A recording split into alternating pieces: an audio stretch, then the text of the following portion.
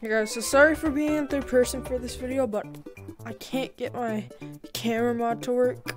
That's why this video is in third person, if you're wondering. Before we get into it, I would appreciate if you like and subscribe. And I also want to thank you guys so much for 15,000 subscribers. It means a lot, every single one of you that is subscribed. Also, I want to talk about one thing. Since there's a lot of people that pretend to be me, okay, I'll change my bio on my YouTube channel. I will not just record a random video, but I will do a community post or change my bio. And one thing that you can prove, so it's me, is make me put on all the headphones or the earmuffs and the orange beanie. Alright, now you guys can see what I can see. So I'm just gonna prove that I'm not using long arms, since everyone says I do. So right here we have gorillatag, right? Overall world scales off. Pre-application video settings. Gorillatag, I only have one. This one's just random. CE off. I don't even know what that is. And then gorillatag, or no, pcvr. Gorillatag, it's off. Let me stand up. See, it's all off.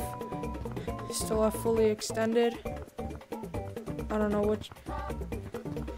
what you guys want me to do to prove. I just hold my Valve Index controllers by the ends, so it kind of looks weird how I like where my hands are, but there.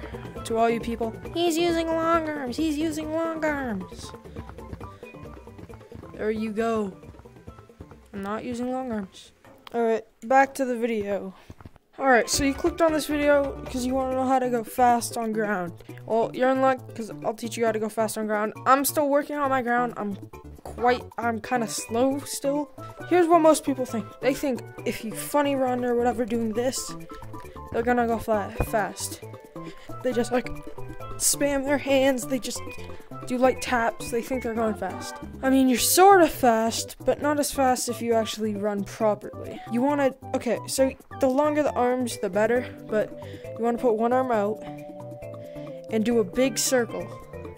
Big circle. Just like this, and you want to stay as low on the ground as possible. You want to drag yourself like that, and then with your left hand